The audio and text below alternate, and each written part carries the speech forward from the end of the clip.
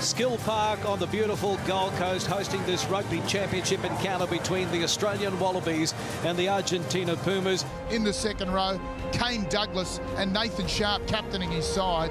Dave Dennis, Michael Hooper, Radiki Samo, the veteran, at number 8. It is exciting back row.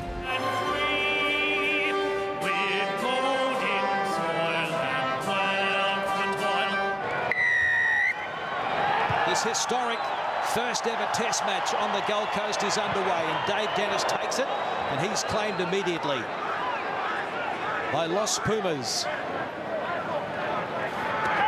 Line out win. Good confidence boost for the new man, Kane Douglas, and that's been intercepted.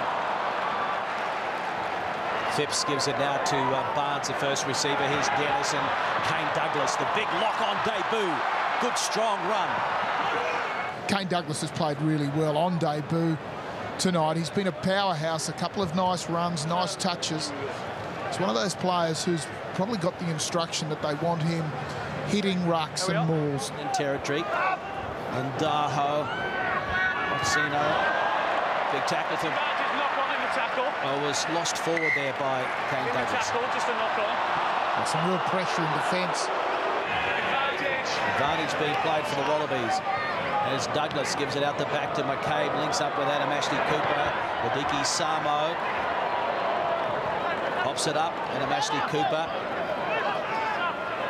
Phipps to Quade Cooper.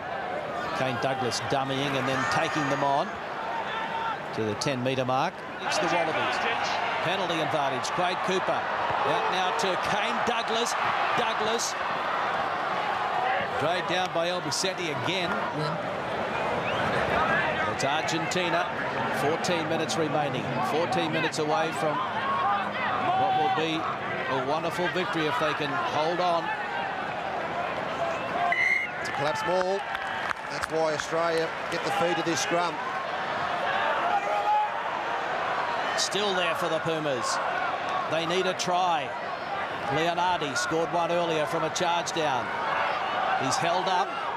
Ball is up. The ball is up. Problems here for Argentina if they can't get it back. They can't. Ball is up. And so the Wallabies. And it's time, George. They're going to do it. After trailing 6-3 at the break, the Wallabies have won it. 23 points to 19. Oh, they're very, very relieved, and heartbreak for Argentina.